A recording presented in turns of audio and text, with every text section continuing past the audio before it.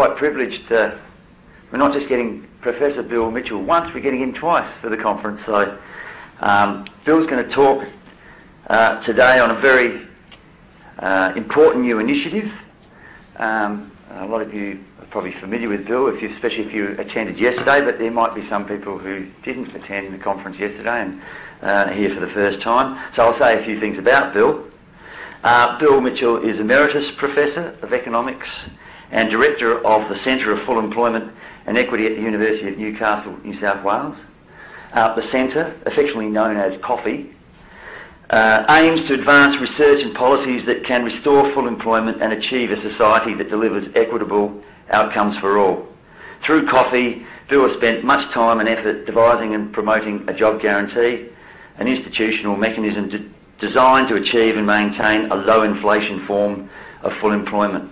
Bill also holds a position as Docent Professor in Global Political Economy at the University of Helsinki in Finland. Bill is one of the major intellectual forces behind the initial establishment and subsequent development of modern monetary theory, which of course you're learning quite a bit about at this particular conference. Bill has written and published widely in books and academic journals, and regularly gives presentations at seminars and conferences worldwide.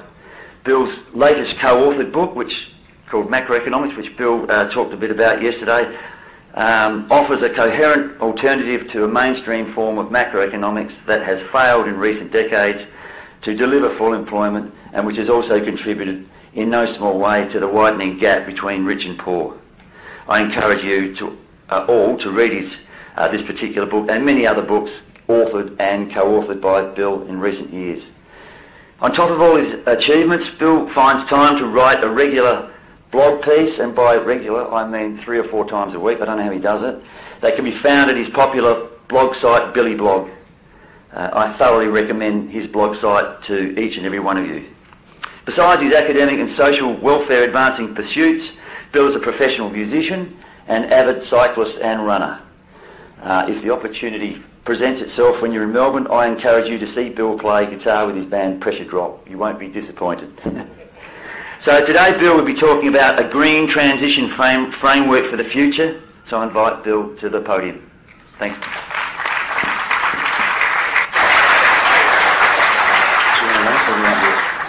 Yeah, I'll turn that off. Yeah.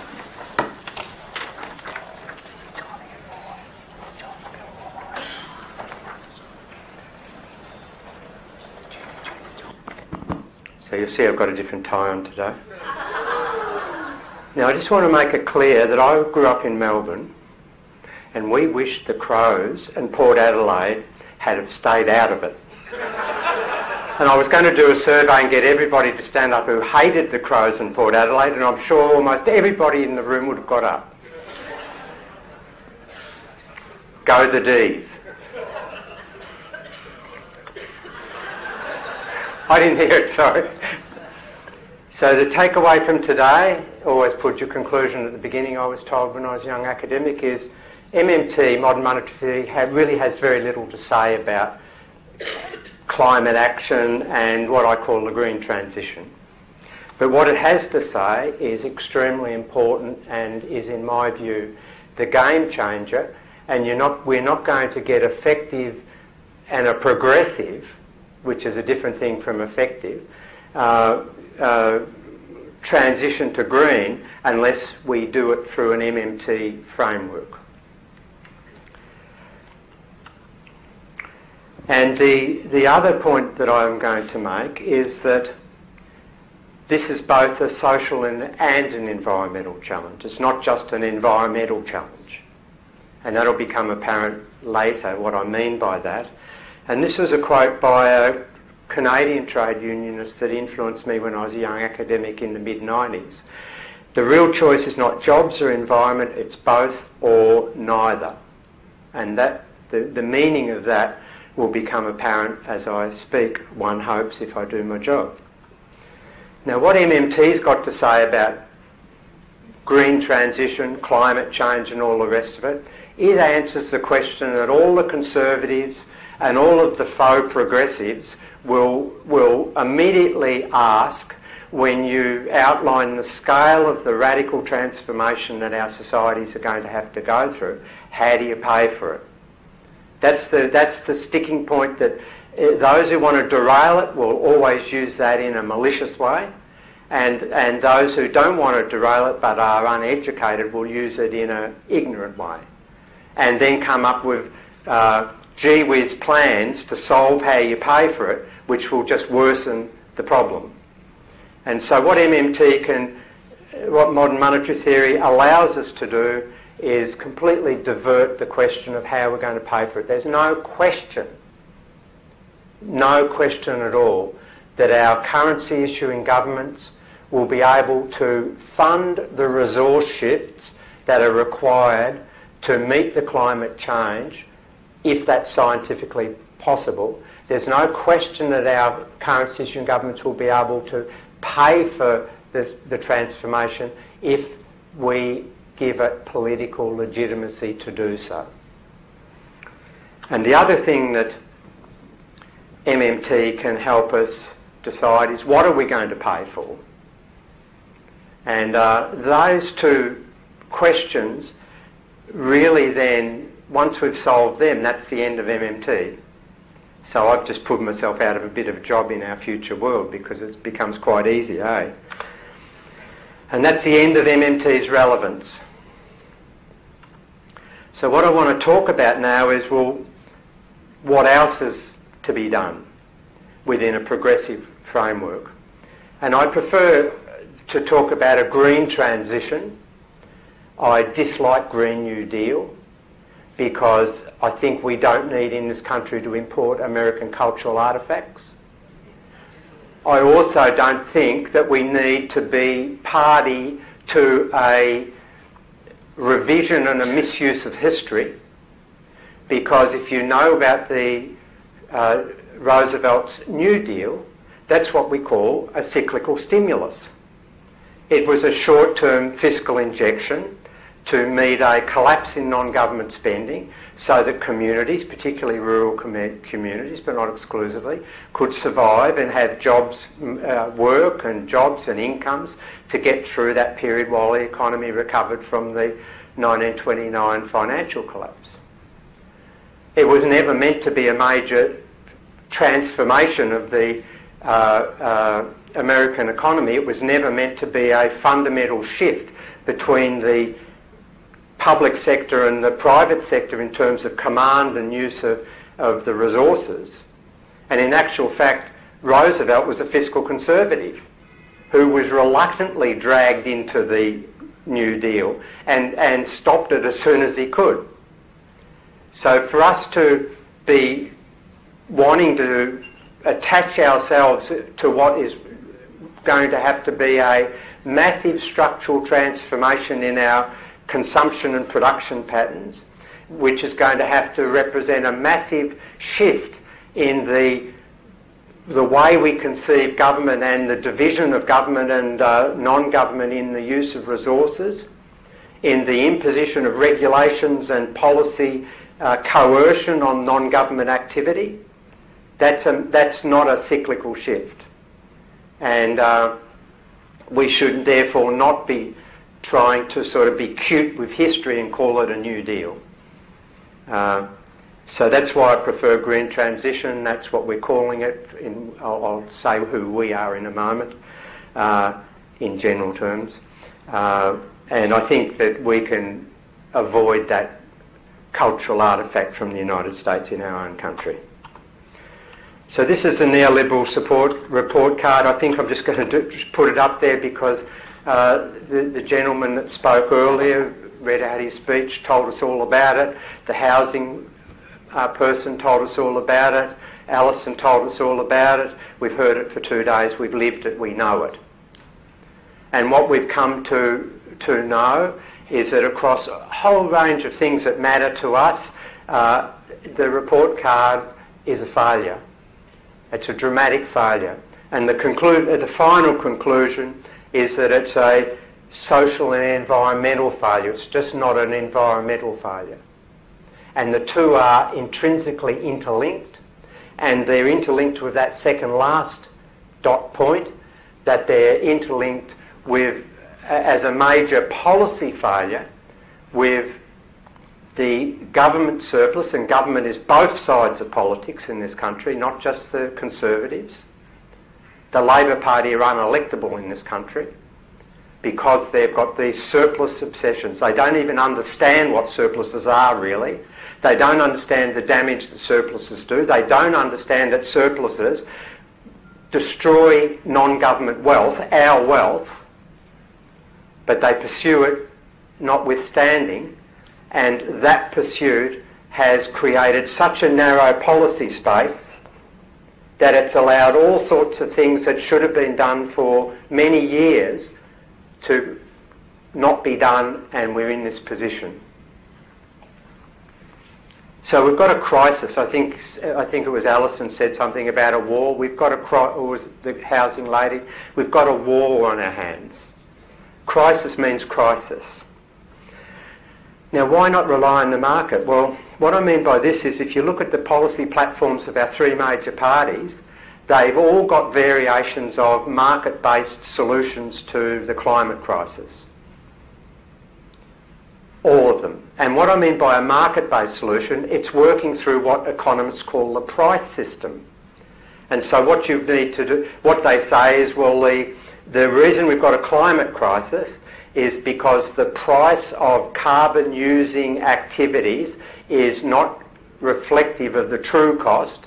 And so all we need to do is really adjust the price so that it reflects the true costs, and then via substitution by consumers, as the product prices of those outputs rise, consumers will substitute away and we'll get a optimal, in economic language, not my language, but mainstream economic language, we'll get an optimal mix of polluting activities and non-polluting activities.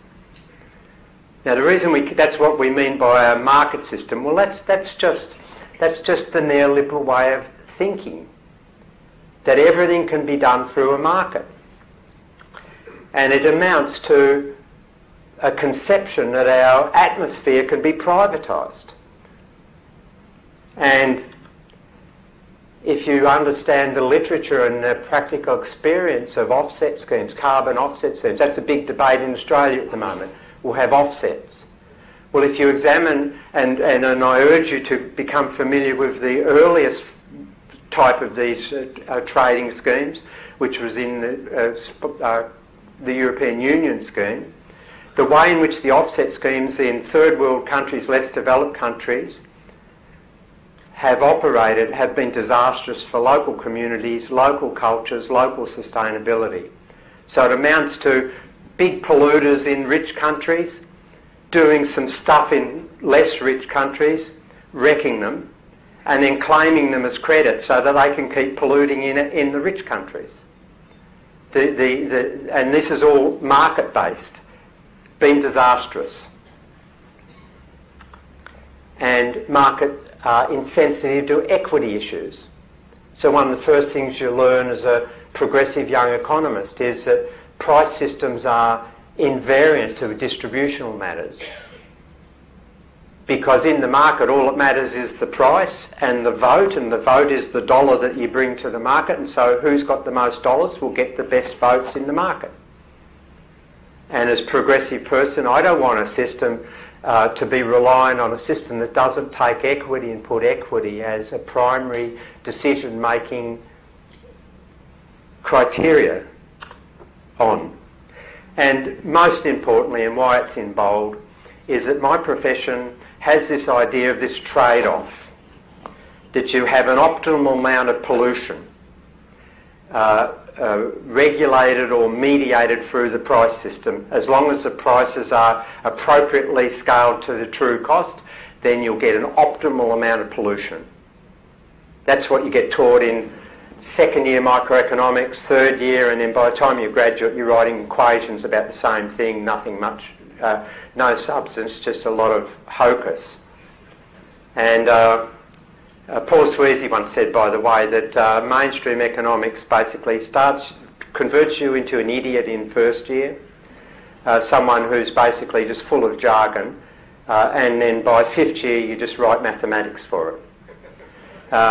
And so the point is that markets are insensitive to biological systems. I don't know when a river system's going to die. There is no conception that an economist who designs a market system, they can't tell you when a biological system's going to collapse. So there's no scientific way of assessing a trade-off. There's no such thing as an optimal amount of pollution. In other words, we have to be incredibly cautious in our behaviour, incredibly risk-averse, and not rely on the price system and think it's all going to be fine if we just match prices with costs. And so I've always advocated for many years that I've been working in this policy area, a rules-based approach, using the legislative and regulative capacity of our federal governments through the constitutional system to state and local governments. And a rules-based approach doesn't rely on price system, it relies on us making decisions that are in the best interests of the society and using the legislative capacity of our governments to then tell industry and groups what they're going to do. And an application for that, I live in mostly in Newcastle. It's the largest export coal port in the world. All day, every day, the coal's getting shunted out. And it comes from up the Hunter Valley, of course, on the trains. And my approach to that issue, give them a sunset clause, 10 years, 20 years, as advised by proper climate science, not by me, I haven't got a clue. And we just tell them they're shutting down, that's it, end. And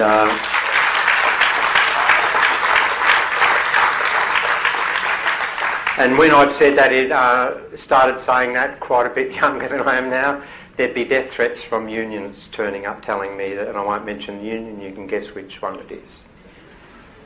And in that type of rules-based approach, the government becomes a central player as a voice for us, not as an autocratic, coercive policy, agent, but as a voice for us. And that, of course, requires substantial political reform in our democratic processes. So we're adding layers of complexity as I go through this talk. Now, the other thing is I hear is this idea that, and I have sympathy for it, but no time for it. And the idea is that, look, we've got a climate crisis on our hands, and if we try to marry that to some liberal social agenda, like fair work, like good wages, like good retirement conditions, like good schooling, good hospitals, good public transport, all the things that a progressive social democrat would desire in our societies. The argument is if we try to marry the climate action with that, then we'll just get rid, the right wing will never buy into it. But if we just keep focus on the climate issue, everybody can buy into that and will make action. So we leave the liberal, social, progressive agenda aside, forget it, and just solve the climate problem. But if you go back to the report card, my hypothesis and assertion is that the climate issue can't be divorced from the social issue, that it's causally linked. And so if we really want to truly solve the climate issue in a progressive way, with equity up there at the top, fairness. You know, I grew up in Australia where we were told we had the fair go here. We were an egalitarian society.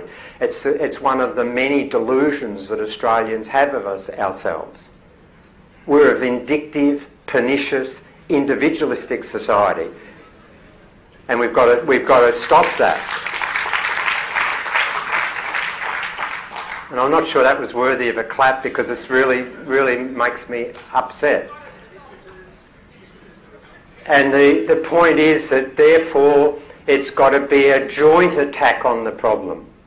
That what we're really talking about here is an attack on neoliberalism. Not getting sidetracked into being focused just on climate issues. What we've got to mount as progressives is an attack on neoliberalism. Now then the question, and the complexity goes up a bit further, then the question is, are we talking about here challenging the very basis of the capitalist mode of production? That's what we're talking about. Are we talking now about system change? And, well, I've got my views on that, and I'm sure they're not necessarily the same as everybody's views, but that's a question that I don't think we talk about much. Yeah, we'll have a little bit of an emission trading system here and stuff like that, but I think we've got to think about fundamentally redefining our productive system.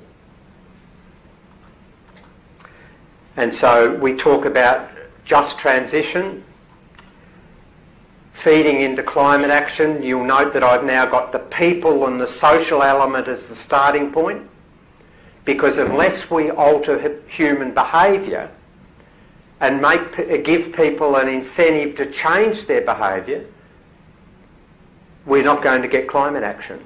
Now, we can get it if we lock everybody up who turns on a light switch too often, but we don't want that sort of society. So we've got to address the vicissitudes of neoliberalism on social grounds to get the climate action. And that's what I'm calling green transition.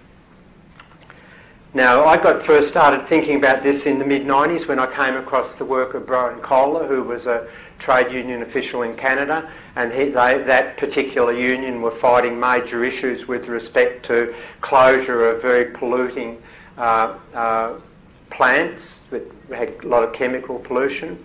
And Brian Kohler said, the real choice is not jobs or environment, it is both or neither. And what he was saying was, it's a bit of text, that if you really go into a community where the workers' lives are dependent for their mortgages, for their self-esteem, for their status, for their relativities, for their children's future, for their retirement, and all of the things that all of us care about, if you go into a community where those workers are working in a polluting plant and you just lobby to get the plant shut down, then those workers are likely to resist and join political forces with the bosses who don't, with capital. You'll get a merger of labour and capital fighting against that, and you probably won't get what you want. And in a way in Australia we've got that in the coal industry, with the big multinational coal companies and the CFMEU. And I can completely understand the resistance of the CFMEU to closing down coal at this stage, because the issue is being constructed as closing down the livelihoods of all those workers and giving them nothing in return.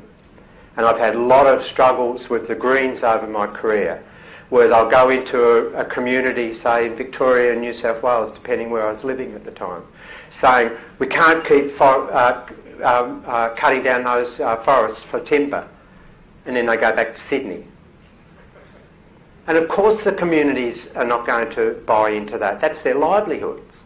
And that's what Brian Kohler was saying. That was the genesis of the concept of just transition. And a few years later, my research centre started doing work for Greenpeace at the beginning on closing down coal-fired power stations in New South Wales. And we started to build the concept of a just transition framework in the early 2000s, based upon this notion that jobs had to be up front and alternatives had to be provided or you get nowhere. Now this is our little matrix that we're currently, this is our green transition framework. And let's quickly go through it. Transparency and planning. This morning some people were talking about consultation and inclusion in decision making. We're not going to get anywhere unless communities, unless the process is legitimate, which means that the communities have to buy into it and be part of the process and be fully informed. We need planning. You know, I grew up in a time where we had elaborate federal government and regional labour market and regional plans, state government regional plans.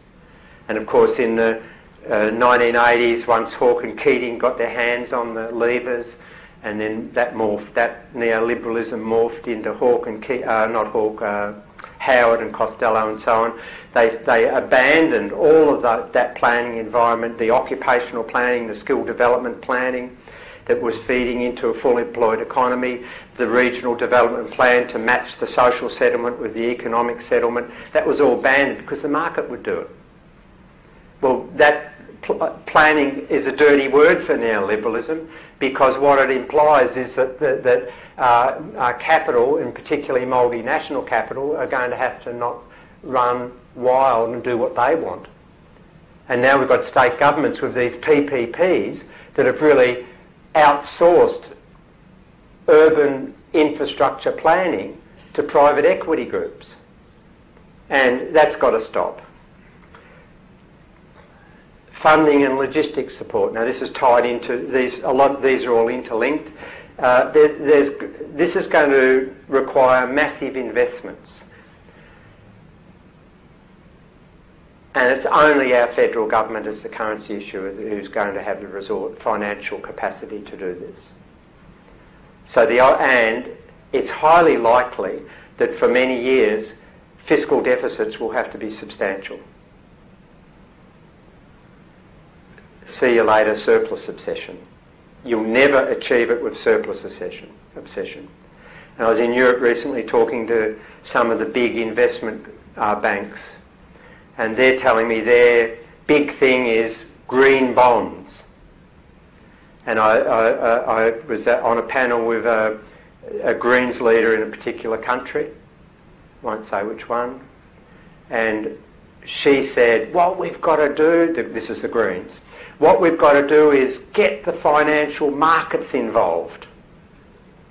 Well, the last thing we want is the financial markets to commodify this process for themselves. If the financial markets get their hands on any of this, see you later. And so reducing financial barriers is about small cooperatives and startups and failing because of lack of working capital. And we need a framework where we provide startup money for cooperatives that are community-based, the old cooperative model, where workers have the power and the decision-making capacity, and communities are sitting on the decision-making boards. I'm not talking about giving handouts to large corporations who are part of the problem.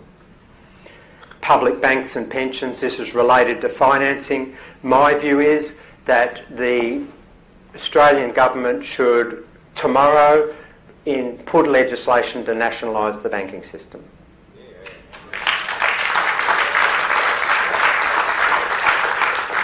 The banks are essentially guaranteed by our governments. We've been following in the Royal Commission, and even though the Royal Commission was straitjacketed by the government so that it limited its terms of reference and cut it short. It could have gone on for 5 years, I reckon, what they didn't discover yet. The banks are essentially corrupt, self-serving, and don't advance public purpose, and we don't need them. We can have public bank, no problem. But if in the transition, then we have to have major regulative changes to our banking sector, such that every asset they create has to stay on their balance sheet and can't become a speculative asset, a derivative asset. If we want to do that, banks can't speculate on food, which they do currently, buying up, participating in derivative products that buy up corn stocks, for example, store them, hold them long, so waiting for the price to rise, and starving communities in poorer countries who depend upon that corn for nutrition. All of that's got to stop. Removing price distortions. In the interim, we may want to have a carbon tax. Now, I don't necessarily weight all these things equally. These are just parts of a credible story. And this is these price distortions are that the factory that's pumping out the smoke doesn't pay for the damage to the environment. And the carbon tax idea is you make them pay for that, the price of their product goes up, consumers shift away from that product to something that's cheaper, and then that reduces the output of that stuff. We might want to do that. We need massive R&D, and that means we've got to rethink our university system, the sector that I've worked in all my life. And you know, my own university gets money from guess who to do guess what, even though there's no such thing as clean coal. But we've got to pump a lot of money, public money, that's motivated by public purpose, not advancing private profit, into the university and research centres like CSIRO and what have you, to build a scientific and technological base to allow us to do this stuff. Redeployment and relocation. The reality is that some regions are not going to be viable. And we need to have, one of the problems of deindustrialisation has been that, you know, people like me have an international labour market. My job vacancies can be everywhere. I've got a job in Finland. And I have no financial barriers to getting on driving or getting on a plane and going anywhere. Professional people don't. And I can almost, not almost because I probably couldn't afford to live in Sydney, but most professional people don't have housing issues that we heard earlier today, just before. Whereas low-income workers, who are the ones who suffer the disproportionate loss of jobs and opportunity when a region is being deindustrialised, are stuck there because they can't afford to move into a new housing area where jobs might be, into a new region. And so if a worker wants to make it, and by the way, most people don't want to relocate, and that comes back soon. We need jobs where, you know, this is the matching of the social and the economic settlement. Economic settlements where jobs and activity are, social settlements are where we live with our families. And historically we've tried to match them through regional development plans. And in the market era, that's fractured now. So out in New South Wales, for example, a lot of those towns are becoming a geriatric holding cell. As the young people have moved, the services are thinning out, distance to a grocer is now getting massive, doctors and lawyers have left, probably good that the lawyers have gone, and the people are just getting older. And that's because we've got this mismatch between the two different settlements that are important parts of our lives. So the government has to create redeployment and relocation structures. Skill development is going to be important. And I hear quite a lot of people say, oh, well, MMT supports low-skilled jobs. Well, who says that? Who ever said that? I was one of the founders. Who ever said that? What's likely, and if you watch that video from yesterday, Warren and I, we talk about high-skilled work. And my understanding is the sort of jobs that are going to be required in a renewable green economy are going to be quite high-skilled, requiring a lot of discretion and a lot of talent and a lot of capacity. Well, we heard before earlier about the demolition of our vocational training system. It's shocking what's happened. Not long ago I was consulted by a private employment provider who was providing IT skill development, and the bastard told me that they had Windows 98 on their computers. Now, I don't use Windows, but that's pretty old. So we're going to have to revitalise our whole skill development system. That means apprentices and other vocational areas. And what I mean by apprentices are not the two bob apprentices that the Howard government brought in, the McDonald's apprentices. We need real skills again. Not the apprenticeships you can get in 12 weeks. We're going to have massive public infrastructure. Now, it took me 5 hours of flying to get here from Newcastle the other day. And I go to Melbourne regularly for work, and that takes me several hours. Well, what? It's already known that I could get to Melbourne from Newcastle in 3 hours at a cost recovery price of $70 if we had a high-speed train. The other day I was went from Tokyo to Kyoto. It's about 260k. We got there in just over 2 hours, I think. No, that's not true. No, it's about 680k and we got there in 2 hours. That's it, yeah. And I did the calculation. It takes 3 hours to get from Newcastle to Sydney by train at present. Well, I could get there in 38 minutes on a high-speed train. And since I've been an adult, there's been debates about high-speed train in Australia, and the government says we can never afford it. Well, if there's enough steel and some workers who can lay it, then we can afford it because the government can buy anything that it wants that's available for sale. And so I'm talking here about big public infrastructure. Public sector job creation. Now you'll note that 12 is job guarantee and 10 is public sector job creation. They're not the same thing, because when I was younger the public sector played a major employment role in skilled, professional, technical, sub-professional, unskilled job creation. You could always get a job in the public sector. And in Australian history, the skill development arm of our labour market and the public employment arm were intrinsically linked, because the private employers have never done much skill development. So where did the Qantas and TAA and ANZET get their pilots from? The RAF. Where did all the private construction companies get their builders from? The apprenticeships offered by housing and industry. And roads and railways and transport and all the rest of it. And so we shouldn't be scared, and we should advocate that we want a larger public sector and a larger public employment presence, developing employment opportunities not based upon whether it's going to provide returns to a narrow shareholding group that many of which are overseas residents. And that's not any xenophobia being expressed there, it's a class comment.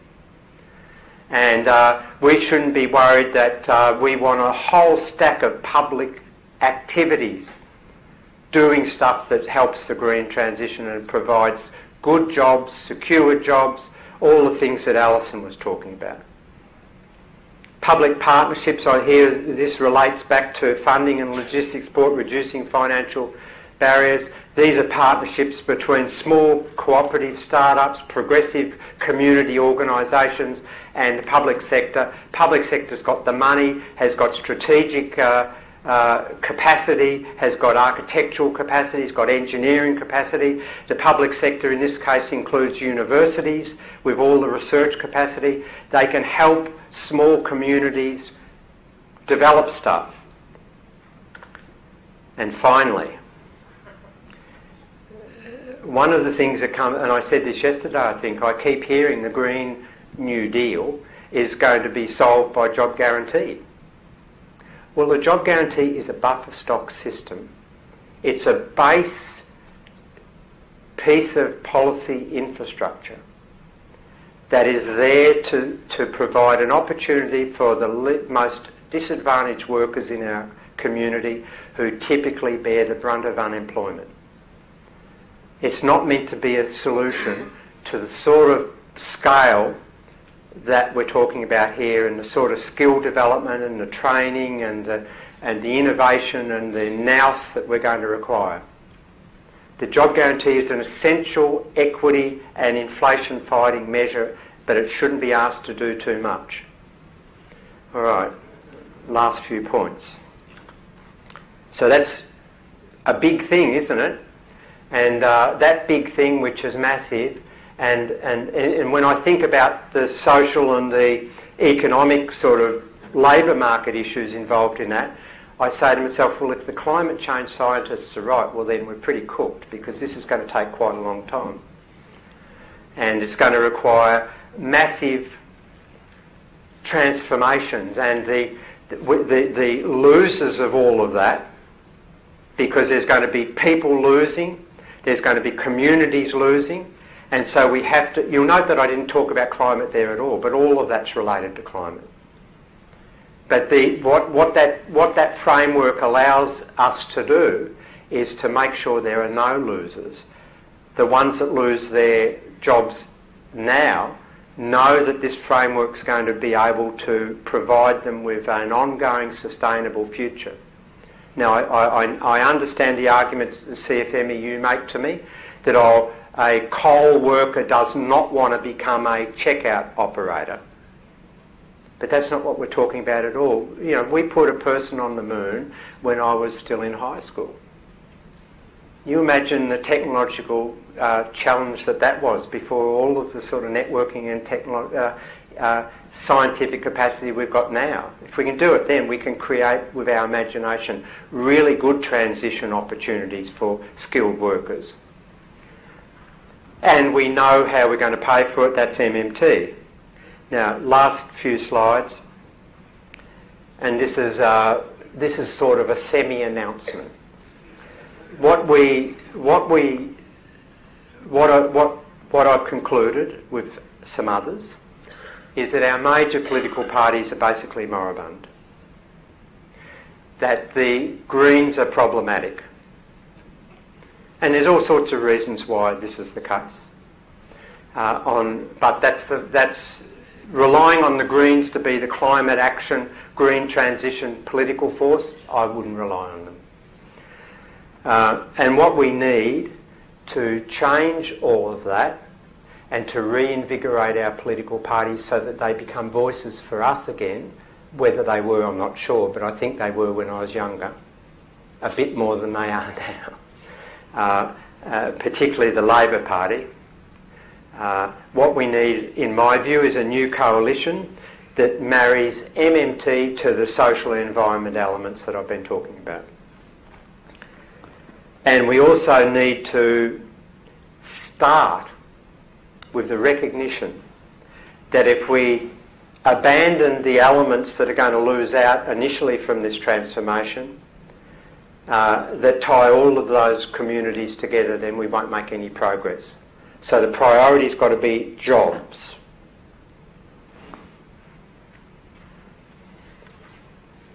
Now, how many people know about the Power Manifesto 1971? I won't get you to stand up. A very small number. Lewis Powell was an American lawyer. He was hired by the Chamber of Commerce in the United States to... All the debate in the late 60s and was about the profit squeeze, it was called. It was how the social democratic system had empowered trade unions, had empowered people to want more out of the income that was being produced by the economy. And there was more of that going to workers and labour, and that was squeezing the profit share. And Capital was saying this is unsustainable, we need more. When do they ever say less? And I've done a lot of work over the years for the unions on the national wage case. There's never been once that I've understood that the workers would get a pay increase if it was up to the employers. And what Lewis Powell was commissioned to do was come up with a strategic agenda to wrest back control from what they called the communists and the socialists. This was just normal working people.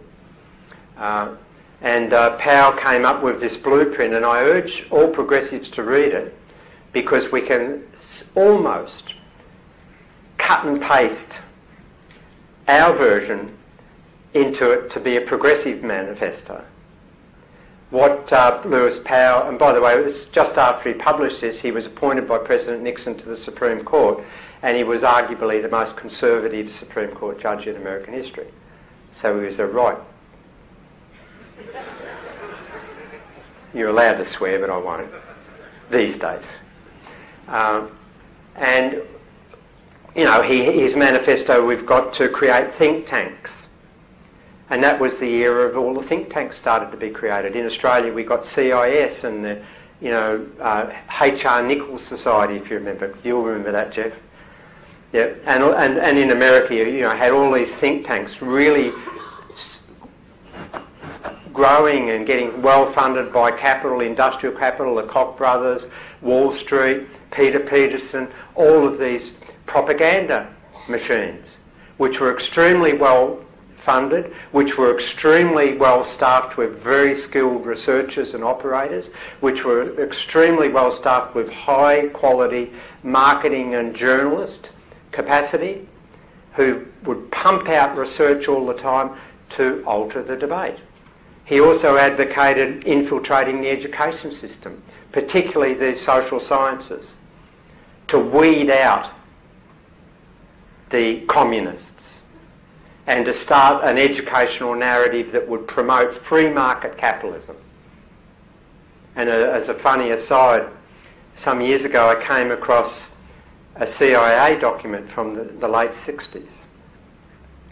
And for all you Marxists, you'll get a kick out of this. I did.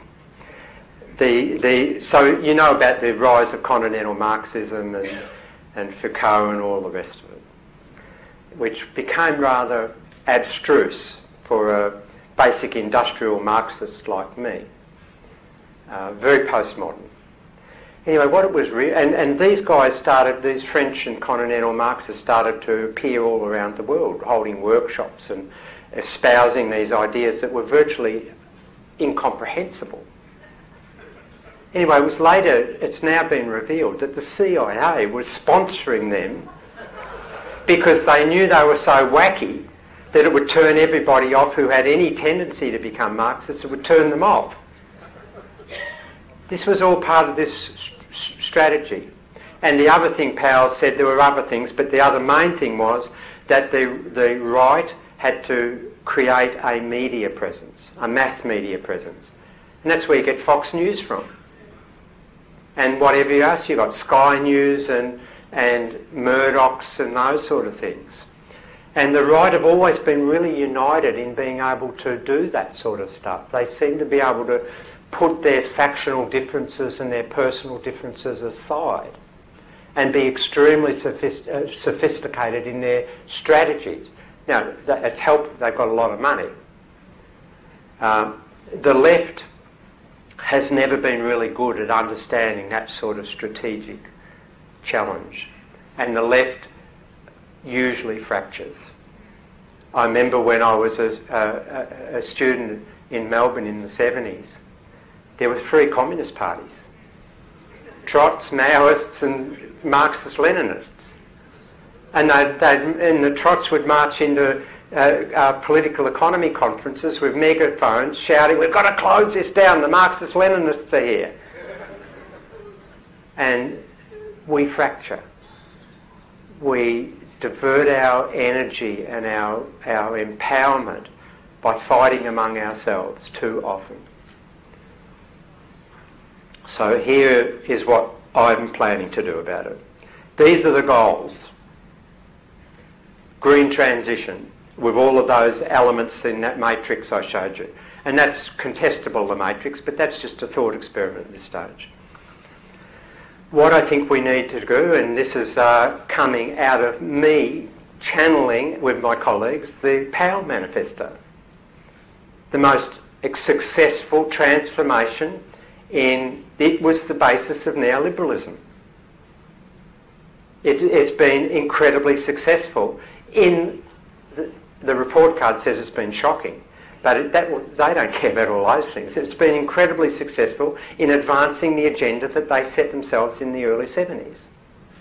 And so this is our agenda, a multi-layered capacity. We're going to create a think tank, which will be a consortium of think tanks that currently exist, including my own, the Centre for Full Employment, including the Cape York Institute. One of my partners in this, who's allowed me today to disclose that, is Noel Pearson. Noel Pearson, for those who don't know, was the lawyer who helped the Mabo decision. High-profile person. Tells me he gets on the phone to Scott Morrison. Noel rang me a while back. He'd bought my our textbook, and he said to me, if I had known this sort of stuff in the 80s, things would be a lot different. He'd accepted the economic mainstream. It's really powerful that we've got Noel in our consortium as an Indigenous leader, as a high-profile political player, and a really clever and nice guy.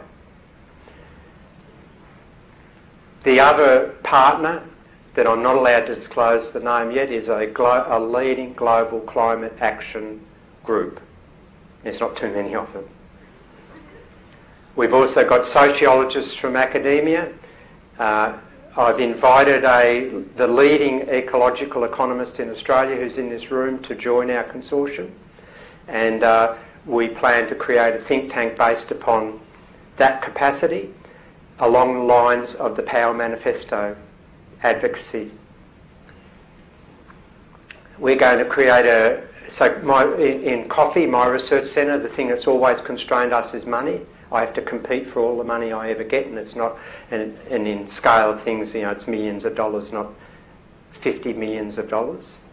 And so it means that we've always had to just do research, and I've got to be the marketing arm, and I guess that's a bit of a problem, eh?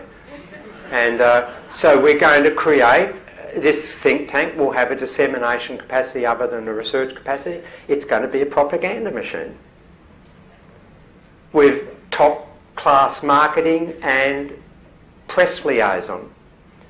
And, all of the consortium partners have really close relationships with all the press. And so we're going to build on that, and we're going to be pumping out press releases to influence the debate. And it's unashamed we're going to be a propaganda institute, because that's the way the right wins. And we're going to have educational outreach. This is the MMT Ed project that I'm building and seeking funding for. And my first MMT effort is a masterclass in London on February 24. It just got sold out. I'm really happy about that. And we're going to go out to all, not just Sydney and London and Tokyo and places, we're going to go out to Marywall and all sorts of off the normal urban path to educate and talk about MMT and about these issues, so that people are empowered, as I said yesterday, by knowledge. We're going to have we're aiming to provide logistic, financial and mentoring support for community action, because this is just going to be a facilitator, in a sense. The only way it's going to work is if everyone in this room plus everyone in every other room be empowered to do stuff. Not necessarily what we want, specifically not as our agents, but as their agents. Because what I understand is that I do a lot of work for community groups, and they've just got nothing, no strategic support. There are often a few retired people who are just trying to defend their communities, and they need logistic and skills. This group will provide them, and part of that will be I'm aiming to set up a power company. You can now do it. There's software available where we can set up. If you're on the national grid, you can join our power company, and we can run equity programs where those who have generate too much power can give it away for free to people who deserve to have free power, who haven't got the income that others have in the collective. All of us can do that.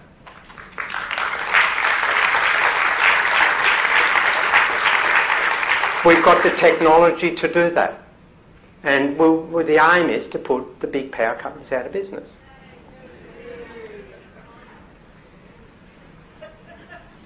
And we're also going to have political engagement. So it's not just sitting out there pumping out propaganda. The aim is to actually grab them by the collar and get them to change their views, and to try to revitalise our political parties. And that's the political mobilisation. these things are still in incubation stage, let me add. And political mobilisation is, we're not yet talking about starting a political party, and I don't think that's going to come out of this initiative. But I know people that do want to start political parties and do want to steal people from existing political parties who are sick of them and want to start grassroots movements, and we might try to work out ways to help them. So we'll announce something, I hope, very big very soon as a national plan with global implications for Australia to marry MMT with climate action and green transition and provide a power manifesto version for progressives.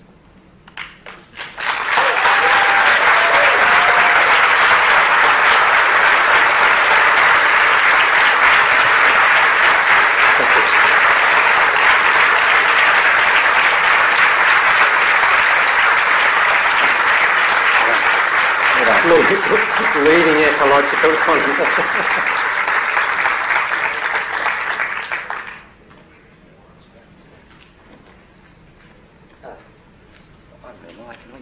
Yeah, sure.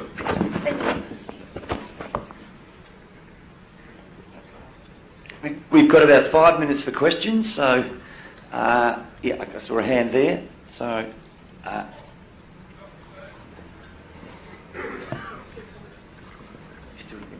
Yeah, do you need it?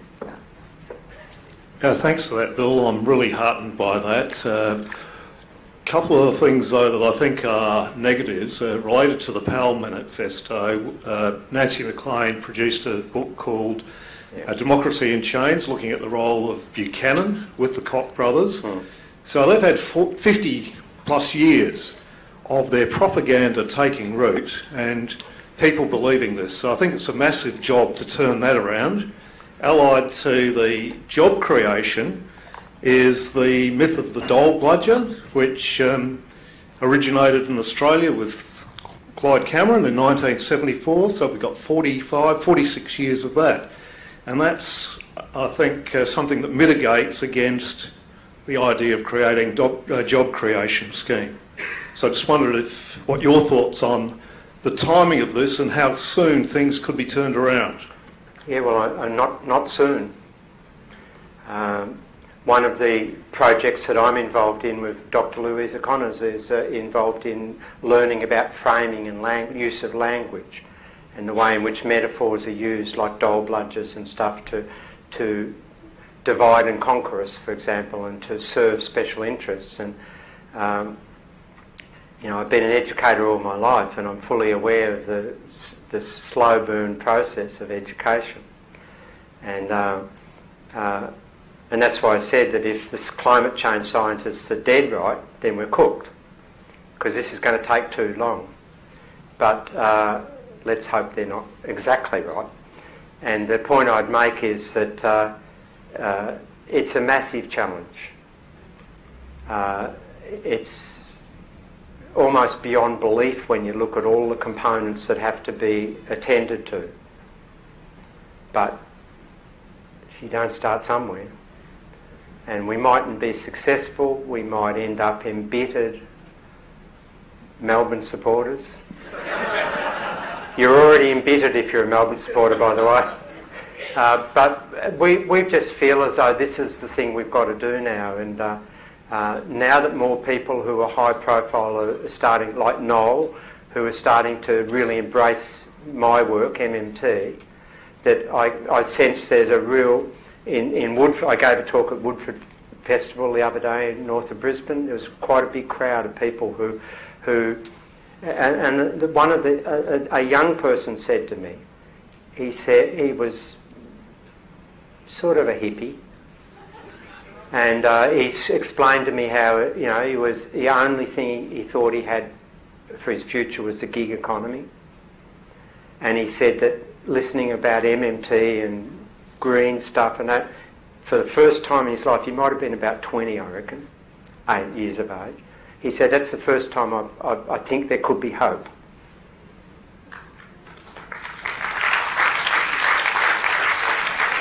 So my view is, I mean, I wake up in the morning, go running and think this is an insurmountable challenge. But I quite like challenges. So, and I've been running against the stream all my academic career, so why stop now?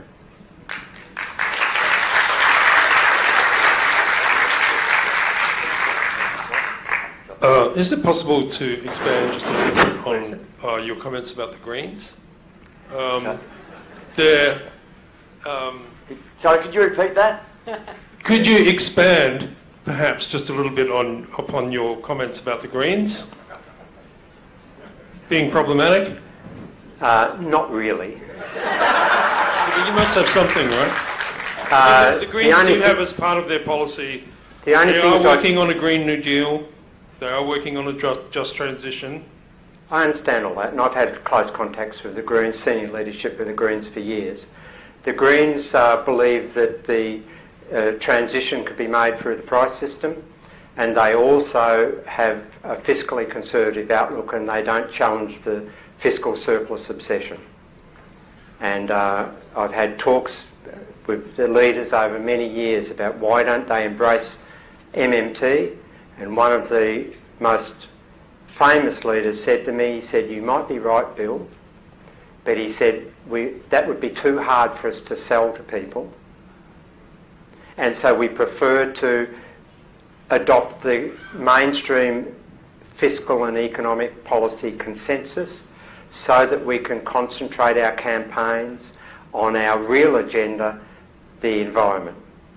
And I said to him, so you prefer to lie to the people, and you should realise, in my view, you won't be able to achieve your social and environmental agenda while you buy into the mainstream neoliberal macroeconomics.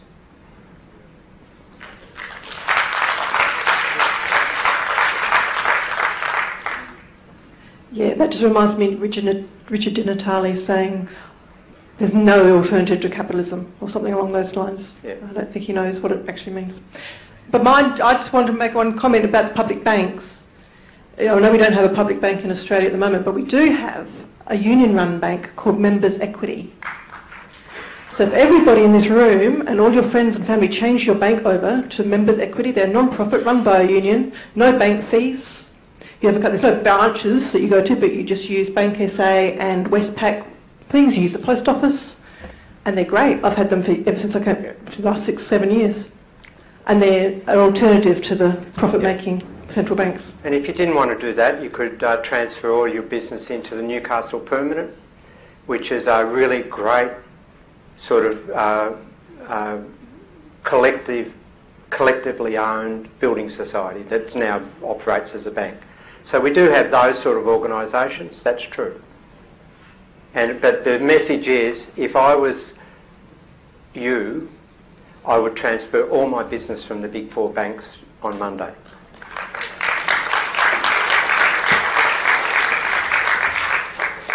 And that's related to something that I think is important. One of the ways in which us as relatively powerless people, households, when you think about it, what these big firms want is to accumulate profits. They lobby the hell out of governments to shift the market in their favour, to get handouts, bailouts and handouts and all the rest of it. But what their objective is to get returns for their shareholders. And the only way they can really get those returns, ultimately when you think about it, is if we buy their stuff. And so we actually do have power. We could organise, and we've got the technology now to do it, internet. And we've got anonymous technology that would allow us to do it. We should just be organising consumer boycotts all the time. And that's part of this get out of the banks. Look, we've only got time for one more question, so I'm sorry for all those people who will miss out. You could perhaps catch up with Bill afterwards. I don't know how long Bill's going to be around. I'll be here this afternoon. Yeah, okay. Just some disclosures. So I'm a member of the Labor Left and have gladly moved motions and had motions passed with regards to a green revolution at the last Young Labor annual general meeting in South Australia.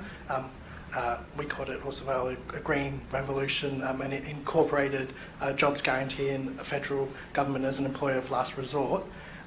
So I'm fully on board with MMT principles, and I think lots of young people in the party are. My question, therefore, is I wanted you to clarify some internal inconsistencies that I've just picked up from your speech, which was, I guess, not splitting the left, which is very hard to do, mind you, but also, I guess, your approach to their political engagement, the major parties and you know, dare I say it, the Greens. How do you reconcile that? You said you lent support possibly to a new party, and if that's not splitting and fracturing the left, then I don't know what is. Yeah, it's a good... I said we might lend support for a new party. We might. But if you think about the existing party memberships are not set in stone. And for example, I'm giving advice to Mélenchon's, Jean-Luc Mélenchon's group in Paris, in France. And that's a breakaway from the Socialist Party. Now, the breakaway movement is incredibly progressive. The elements of the Socialist Party they broke away from are very unprogressive. And so when you say you're splitting the left, do you think I'm splitting the left by talking to Jean-Luc Mélenchon's group? I don't think so. I think I'm empowering the left. And because we've got to ask ourselves the question, is the existing factional structures of our parties, particularly the Labor Party, the particular way in which the national conference is structured, the influence of various factions, do we really think that's representative of what we call the left? There are certain elements in the Labor Party that clearly are representative of the left. And there's certain elements, by the way, in the Liberal Party that are quite progressive. I talk to them. And if we dream big, we'd want a whole left party. Look at the British Labor Party. I give advice to them. Look at what's happened to them because of the fact that the left element has been killed off by the Blairites. The Blairites preferred to lose, I reckon, than to have Jeremy as the Prime Minister. So I don't see it as splitting the left at all. I see it as encouraging left elements in society to form viable political voices, whether that means a new party or whether it means takeover of their branches within their existing structure or whatever. I see that as being empowering the left, because otherwise we're never going to get anywhere. Thank you.